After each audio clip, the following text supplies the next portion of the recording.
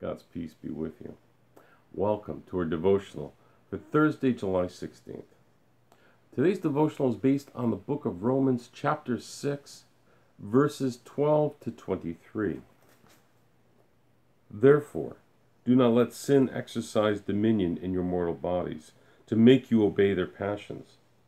No longer present your members to sin as instruments of wickedness, but present yourself to God as those who have been brought from death to life, and present your members to God as instruments of righteousness. For sin will have no dominion over you, since you are not under law, but under grace. What then? Should we sin because we are not under law, but under grace? By no means.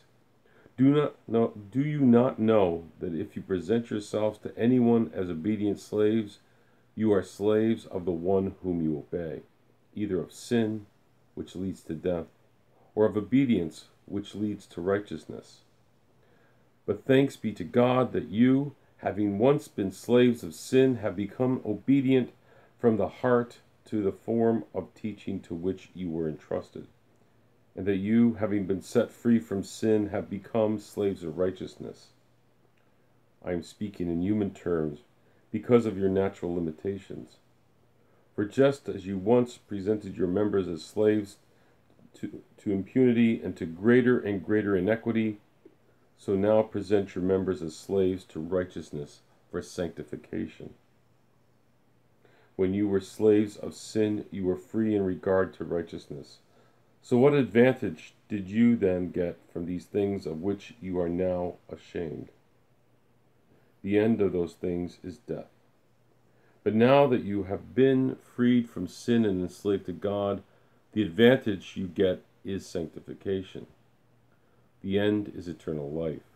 For the wages of sin is death, but the free gift of God is eternal life in Christ Jesus our Lord. So today's devotional was written by Shaunitha Monroe. What does Paul mean when he says we are slaves? He is really driving toward the idea of ultimate allegiance, loyalty, obedience, and service. To be a slave, as Paul understands it, is to surrender your life to the control of another. When slavery is defined in this way, it turns out we are all slaves of one sort or another. And the question Monroe leaves with us today is, what enslaves you? Let us pray. Your free gift of life eternal is sometimes beyond my ability to understand, O God. Thank you.